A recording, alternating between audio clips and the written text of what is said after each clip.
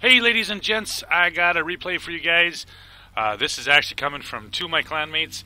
I got Caducus in the BF-109 and I got Master Chief in a Spitfire. These guys are kind of playing the preferred high-low mix. Usually an energy fighter, heavy fighter up high, and then a pretty good turn and burner down low in Master Chief Spitfire. CAD's flying up here almost at 2,000 meters. BF-109 is one of those great vertical planes. It does well in the climb. It does well in the zoom and boom. It does well in the speed. Where Master Chief is playing the Spitfire, of course, which is notorious for being really kind of good at just about everything. The turn and burn, even some of the altitude performance. And it's also got some really nice guns on it. So he pulls around here on the first Bullfighter, and he's got his first kill of the game. Turns back around, picks up the Bullfighter coming through. Oh, there we go.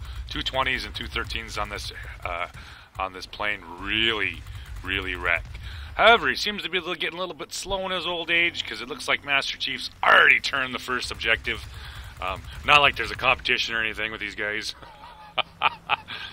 Back we go over. Cad's got one more boomerang to nail. Finishes him off. Nicely done. So they're already up two objectives. And that's really kind of the key for a lot of these battles is how fast you can turn these objectives and turning them as quick as possible like they just did there. The garrison, of course, has already been picked over. At the first part of the game, you see them split. Usually we try to split up as much as we can, one going to one garrison, one going to the other garrison to try to get the objectives turned as quick as possible.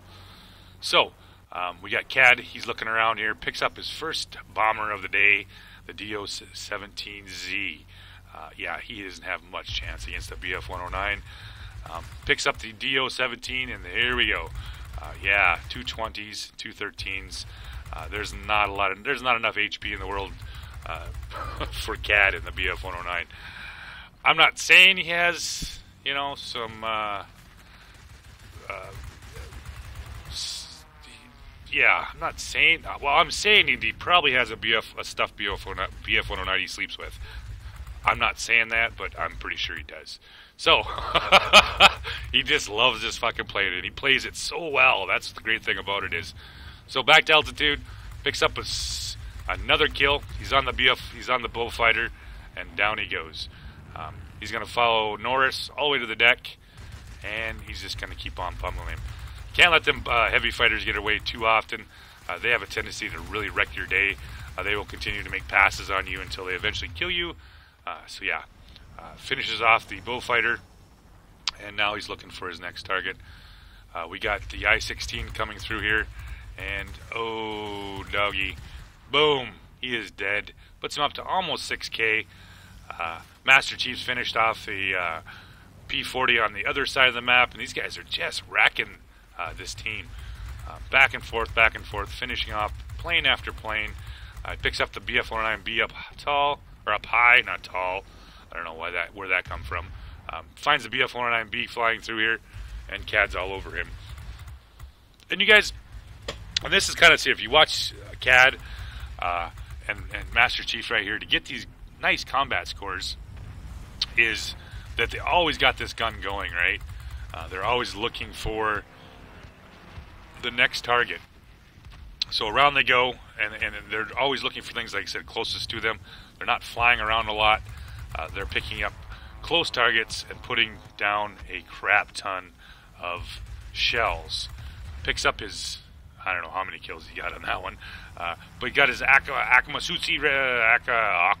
Sutsa medal, something like that. It's one of them shiny blingy things. He's already up to almost 9,000. There he goes, past 9,000 personal combat points, and he's almost got the Bullfighter. Slowly but surely, he's going to pick him up here, finishes him off, gets the Guardian, puts him up at almost 10K, and Master Chief finishes off the BF-109. These guys are flying so well together.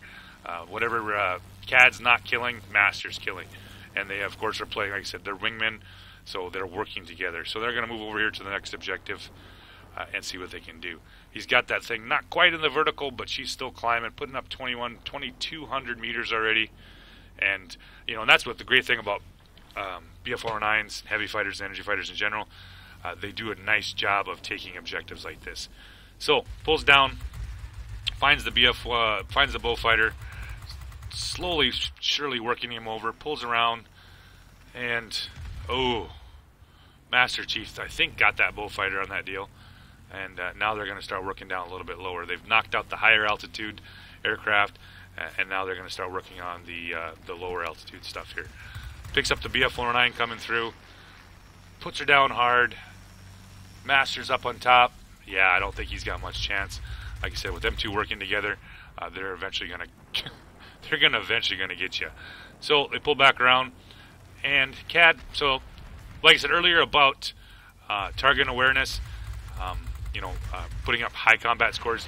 He could have stayed on that boomerang right there, but it would have took him a while to get turned around to stay on his tail. So he just happened to pick up the target of opportunity with the boomerang, and exactly what he did right there.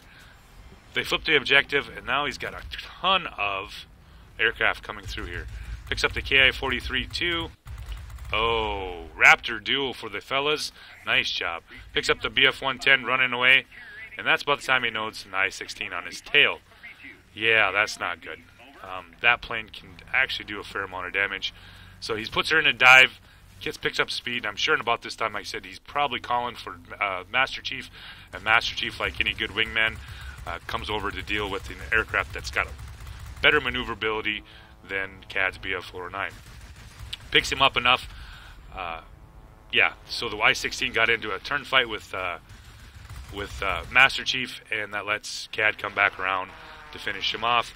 And Master Chief's going for the last of the BF-109. So, winged legend for CAD, and I do believe, Master's sitting about 8,000 combat points.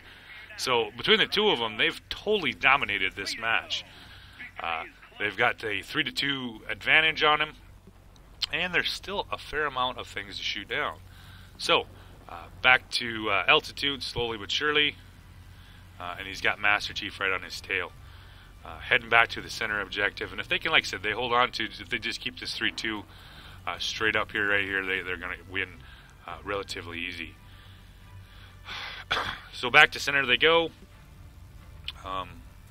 Let's see what we can find here. I'm not terribly sure. I guess I didn't even remember what they all had left to kill.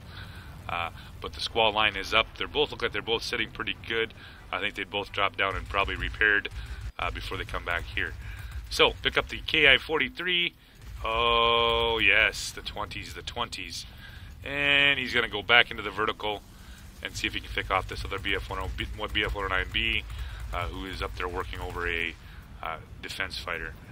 Puts him up to 15,000 on the combat score, and he's got the BF-109B down below. Master Chief puts a freaking nice pass on him, and CAD's going to come back down here. They're going to see what they can finish him off.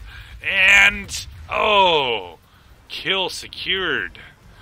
But I do believe Master Chief had most of that damage. So, back to altitude. And they're going to see what they can do with the P-40 here. This game is pretty well done and over with. It was a really good game, though. I really enjoyed it. These two have pretty much dominated every place they'd been. Picks up the I-16 going through. Slowly but surely, boom, finishes him off, puts him up to 17,000, tip of the spear. They got the Raptor duo. They've pretty much owned it. So, 10K for Master Chief and 18 for CAD. Hell of a game, fellas. Thanks for sending me the replay.